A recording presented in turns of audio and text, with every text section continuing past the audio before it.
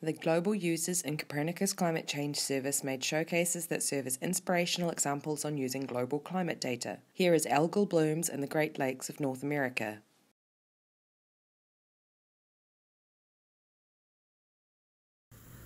I am Ram, Confessor of NCWQR, Heidelberg University in Ohio, U.S.A. I am working with the Toledo Metropolitan Area Council of Governments in the tourism sector. We need the climate change information to develop contingency plans against harmful algal blooms or HABs with the changing climate. The CDS provides a one-stop shop for quality-assured data on climate. It has a toolbox where users can access and process data in one place. All CDS data and applications can be used by anyone for any purpose and can be reached from the C3S website climate.copernicus.eu.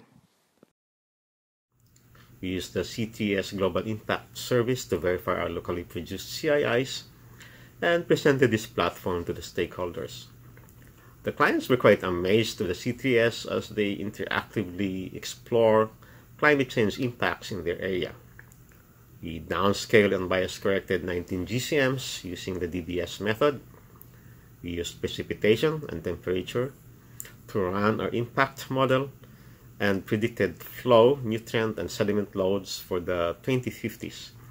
These outputs were then used to estimate the frequency of HABs in the Western Lake Erie Basin, Ohio. The annual occurrence of severe HABs would increase from 12 to 24% in the 2050s. However, the implementation of conservation practices would reduce this risk back to 12%. The current conservation approaches are enough to maintain the risk level of severe HAB occurrence in the future climate. However, out-of-the-box mitigations are necessary to further lower the risk from the current levels. For more information, please visit the webpage where you can be inspired by other showcases, explore and download climate impact indicators and seasonal forecasts, and learn how to use and interpret the data. Thank you for watching.